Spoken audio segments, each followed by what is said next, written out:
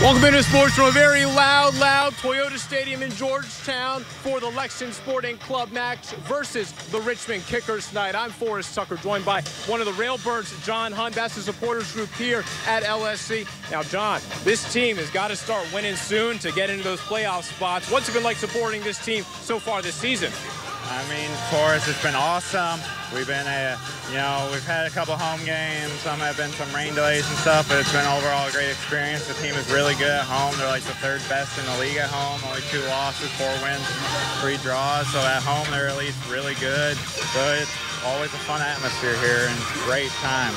You guys put in a lot of that fun atmosphere, John. I saw you guys. You're setting up the flags of all the players' nationalities. You got your smoke. You have the drums that are right in front of us. Now, I got to ask you, what's it like being a supporter day in and day out and getting this production on the road? It's hard at times, showing up. I show up most times. Today I was a little late because of work, but most times I'm showing up 3 hours before the game to set up and get stuff ready.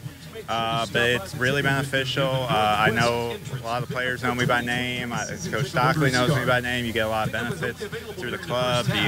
The club listens directly to us and our concerns. They take our concerns over anyone else's because we're the big supporters, and that's kind of what being the perks of being a supporter is. You're labeled, viewed as a super fan, and the boys love it.